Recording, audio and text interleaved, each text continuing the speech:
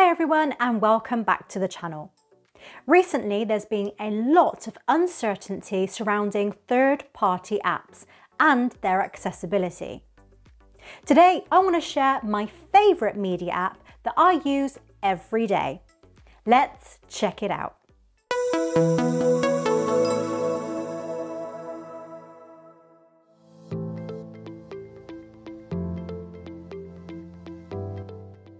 If, like me, you stream most of your content these days, having a good and reliable app is essential. Today, I'll be showing you how to install my go-to app, Kodi. The most stable recent version of Kodi is version 21.2, and that's the one I will be installing today. If you're using an Android device, you can easily download Kodi from the Google Play Store. If it isn't available in your App Store, or if you want to install it on your Fire TV Stick, Cube or Fire TV, you can still install it by sideloading with the Downloader app. In this video, I'll show you how to install the latest version of Kodi using the Fire TV Stick 2nd generation 4K Max. Don't worry if you're using a different device, the steps are generally the same.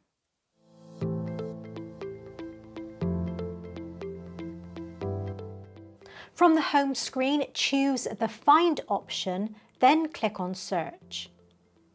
Use your remote to start typing the word Downloader. As you select the letters, suggestions will appear below to save you from typing the whole word. Tap down and click on Downloader.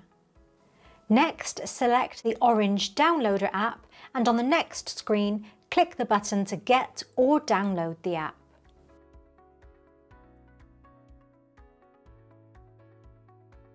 After installing, click Open and, if prompted, allow downloader access to your files.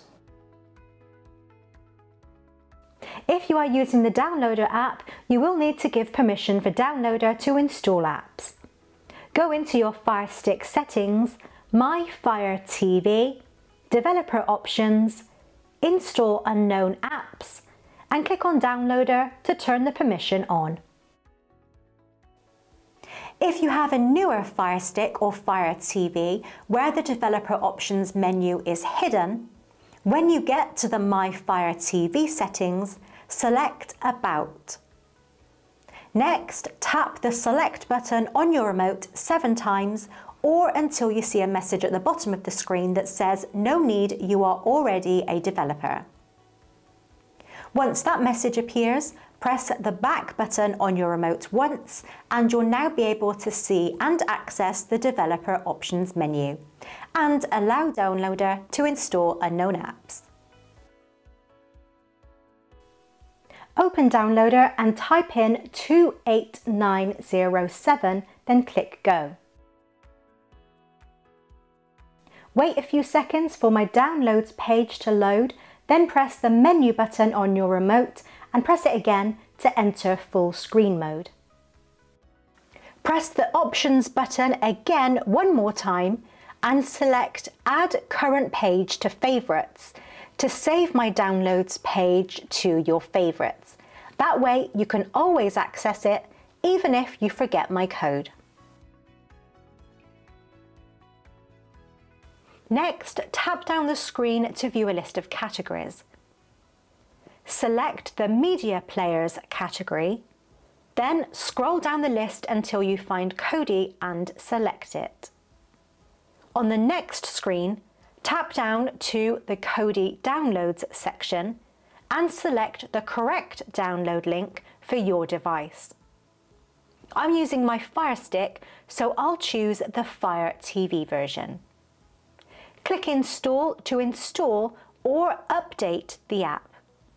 If you already have Kodi installed, updating it to the latest stable version won't impact any previously installed add-ons as long as you're not updating from Kodi 18. Once installed, click Done and then Delete and Delete again to delete the installation file as it's no longer required. You can now go into your app screen and open it. When you do, to ensure that Kodi works without any problems, you will need to allow Kodi to access media on your device.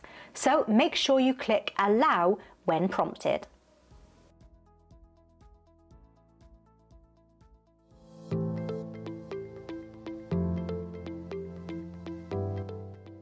Once Kodi has been successfully installed on your device or updated to the latest version, remember that Kodi is primarily a media player and does not come with any pre-installed content. If you wish to enhance your Kodi experience by installing an add-on or even a build, then check out my website FireTVSticks.com. Select the Kodi option from the menu and take your streaming experience to the next level. If you enjoyed this video, please hit the thumbs up button, leave a comment and subscribe to my channel. As always, thank you for watching and I'll see you in the next one.